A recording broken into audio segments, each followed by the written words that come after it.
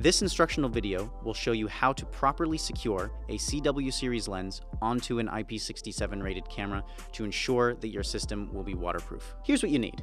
You need finger cots, a 1.5mm Allen key, a 25mm ID by 2mm thick O-ring, a paper towel, a set of tweezers, silicone grease, an IP67 rated camera, and a CW lens.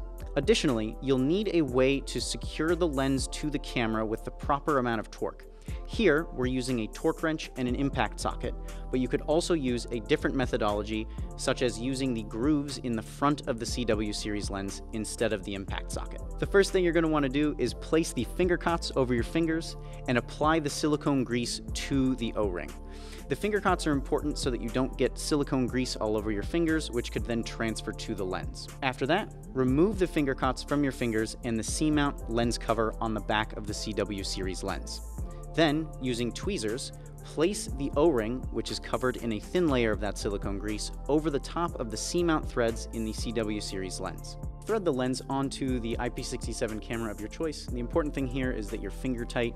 This will allow us to get to the next step. Using the 1.5mm Allen key, loosen the front screws on the front of the CW series lens and thread the lens all the way into the outer barrel. This will allow you to get the proper grip on the lens in the next steps. Using the same 1.5mm Allen key, tighten the screws that you loosened in the previous step. As mentioned previously, what we're using to tighten and secure our lens to the camera is a torque wrench and a socket head that is set to the size of this particular CW series lens. You could use any methodology here as long as you're able to secure the lens to the camera with 30 inch-pounds of torque. And with that, your CW series lens and camera are all set to go, and you have an IPX7 rated system.